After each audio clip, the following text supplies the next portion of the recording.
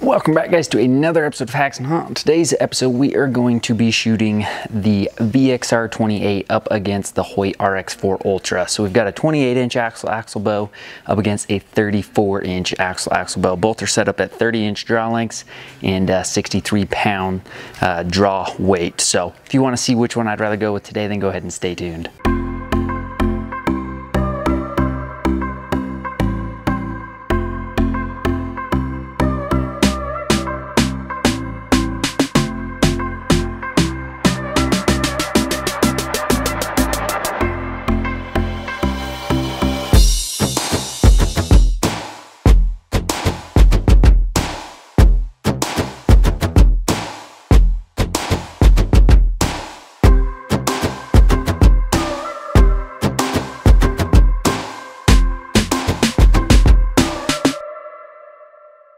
Alright, so first up is going to be this HOYT RX-4 Ultra. Go ahead and show you guys that balance. That thing is literally perfectly balanced. Wow, that feels really great in the hand, actually. Just show you that. I just literally don't even have to try to balance that thing. It just stays. So like I said, it is a 34-inch axle bow set up at 30-inch draw with 63-pound limbs right now. I'll show you guys the draw cycle of this bow. Very smooth draw. It's got kind of a slightly like just squishy back wall, and it does kind of drop in pretty hard for just being 60 pounds. It is a pretty smooth draw though. So that string angle, actually let me show you guys that back wall. So let me kind of pull on, tugging on that. So that string angle at 30 inches is pretty nice actually. Okay. We are shooting 400 and I think these ones are 480 grain arrows, like 483, 484. Just built these. These are some new FMJs that I'm trying out. Shoot that one more time and focus in on that hand shock.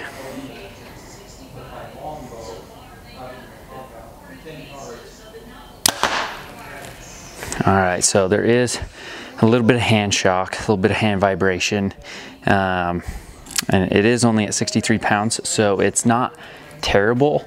I do remember shooting this thing at 70 and it was a little bit worse. Obviously, the higher the poundage, the more hand vibration you're gonna get. But the jump forward was not really there at all. Let's pull this back again.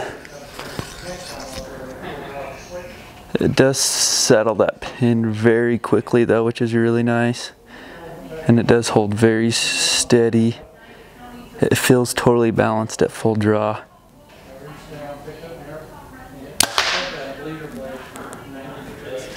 It's honestly not too bad of a hand shock there. Honestly pretty impressed with this. I remember the first time I shot it, it was pretty bad, but turns out there was something loose inside the grip, because this grip can actually move side to side to be able to get rid of different paper tears, get rid of any torquing that your hand might be causing depending on the type of grip that you use, type of grip that you hold it at, I guess.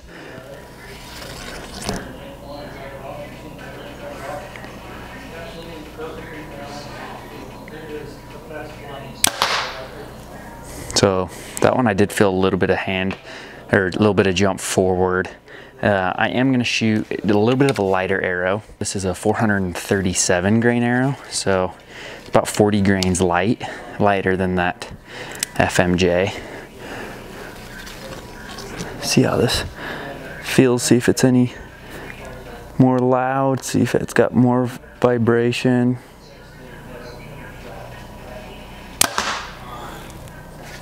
Let's shoot another one of those.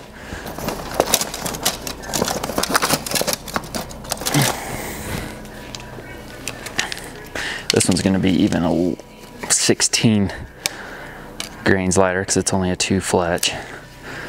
So this is going to be like a 415 grain arrow, 420 about.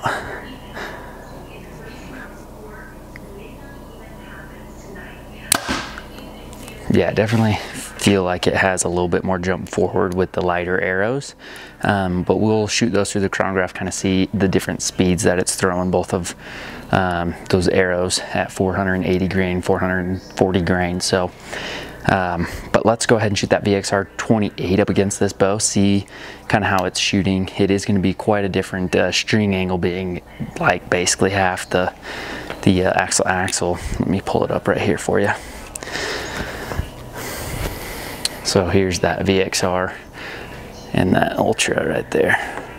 I mean, that's quite a big difference of the axle lengths. So it is going to be a much steeper jaw, much steeper string angle on this 28 putt. Let's shoot it and just kind of see how it feels compared to this RX-4 Ultra. All right, so here is that VXR 28. Show you guys the balance here. Does not balance as well as that RX-4 Ultra. It is pretty balanced, but it is a little top heavy there. Not nearly as bad as what the previous years that Mathews come out with though. This bow is so fetching small. Let's draw this back. All right, so first things first, that string angle is much steeper. I'm sure you guys can see that difference. Back wall is more solid though. I'll show you guys those cams. Pulling back on that. That draw cycle, with it being a shorter axle bow, that draw cycle is going to be a little bit more aggressive of a feeling. It's kind of a tougher draw cycle, so but it's not too bad. It does drop into that back wall a little softer. Let's shoot this first one. So, wow. Biggest thing I've said in so many of my videos with the VXR series is there is zero hand vibration, literally nothing. Especially with this little bit of a heavier arrow, 480 grain, not super heavy at all, but heavier than what I've been shooting in the past. There's no hand vibration, there's no jump forward. Let's shoot that one more time. The anchoring though, I will say, is you kind of have to, you'd have to get used to it for sure if you're going from an Ultra to this, which is understandable, right? I would say there's probably 98% less hand vibration in this VXR compared to that RX-4 Ultra. So let's pay attention to just kind of settling that pin, and then the stabilization of the bow with it being all kind of natural, no stabilizers. So it settles in really well, and I feel like it balances really well, I would say too. I'm not trying to fight it in any direction. Yeah, turn my phone on silent, give me a sec. All right, so now let's shoot this little bit of a lighter arrow, the 437 grain arrow.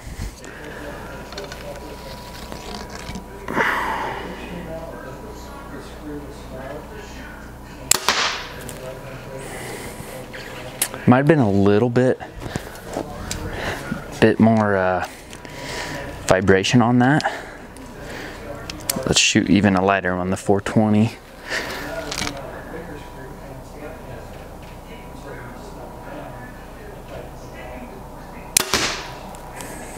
No, that was just kind of a fluke feeling. I feel like that thing is so dead in the hand. I mean, that thing, by far the most dead in the hand bow that I've shot this year. And this is actually going to be, so far, my top one, I would say. But going back and forth with this RX-4 Ultra, you're gonna notice a big difference with that string angle for the most part, but I don't think you're gonna be gaining too much comfortability. Obviously, if you're tall and you're over a 30-inch draw, if you're over 29-inch draw, it is pretty steep on the VXR 28. I am a 29 and a half inch draw, more of a 29. And so I do feel comfortable at 29 inches with the VXR 28. And then obviously with this RX-4 Ultra set at 29, it's like one of the widest string angles out there in a hunting bow setup. Up against like the Prime Black 5, that 35-inch axle bow. So let's go shoot these things through the chronograph, kind of see the speeds, then do a 2-arrow grouping real quick, kind of see how they're holding and focus more in on that settling of the pin. And then I'm gonna let you guys know which one I would choose and basically buy and go home with today. So let's go head over to the chronograph and shoot both these through it. All right, first up through the chronograph is gonna be the VXR 28, 30-inch draw, 63-pound limbs, and 480 grain arrow. First shot.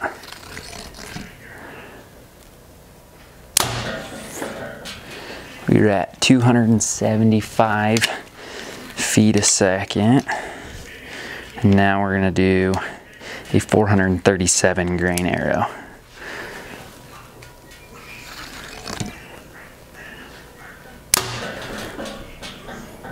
.290. So with those 40 grain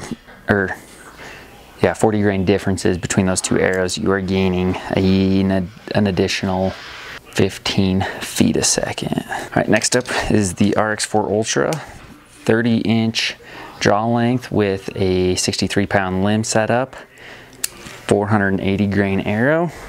First shot.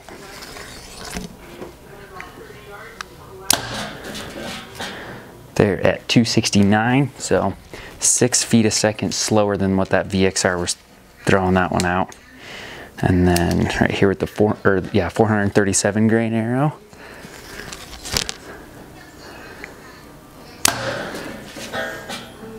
At 282, so 8 feet a second slower with the 437 grain arrow. So the VXR is shooting a little bit quicker than the Ultra. So yeah, let's head back out over to the range and do a 2-arrow grouping. All right, time for the 2-arrow grouping here. We're gonna begin with the VXR 28. First shot. Feel like that settles in super nice.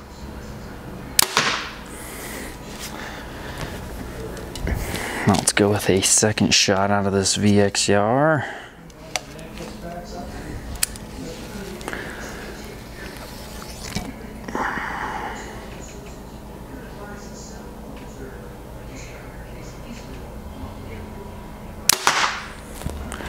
Good group there.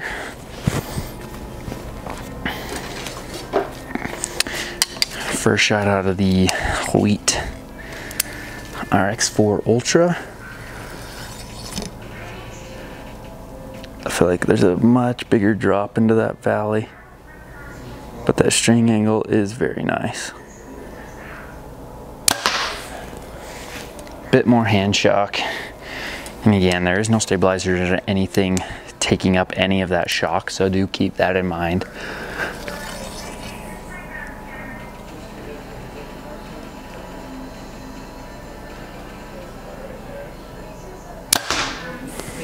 Both pretty good groups. Let's head down there, check out those groups, and then decide on which bow I'd rather go home with today. All right, so here is first grouping here. We've got the VXR 28, and then right here we've got the RX-4 Ultra. So both pretty similar groups there, both held really steady on the target, and yeah, I'm a big fan of shooting both of them. All right, guys, that is going to wrap up this video with the VXR 28 up against the HOYT RX-4 Ultra. Both are great shooting bows. Both feel really good in the hand.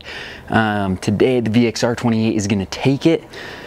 Yes, the Ultra's got a little bit better of a string angle, but the speed as well as the so dead in the hand feeling of the VXR, that's what's going to take it home for me. So if I was to buy a bow today, it's going to be this VXR 28. I have nothing really bad to say about the RX-4 Ultra. Great shooting bow, so if you do have that and you do enjoy it, I got nothing against that. Great shooting bow. Get down to your nearest dealer, go shoot these two bows up against each other, see what you think of the different string angles as well as the deadness in the hand. So just want to say a huge thanks to Terry here at T&T Archery letting me come on in, shoot the bows, and big thank you to all of you guys for supporting my channel and everything. And then don't forget, I do have a giveaway going on. I got two actually right now. If you buy a hat, get you entered in to win a HOYT Helix fully set up. And then if you buy a decal, you can win any bow that you possibly want. The decal one, there is 250 entries. That's maximum. And then the hat, there's actually only 100 entries. Right now, I think I have 32 entries into that. So I've got about 68 entries left with the hats. So if you just go to HAXENHUNT.com, you can buy a hat for 30 or 25 bucks and get entered in for a HOYT Helix. And then decals are 10 bucks. All money proceeds from the decals go straight into buying whatever bow setup that you want. So thank you guys once again. We'll see you guys next time.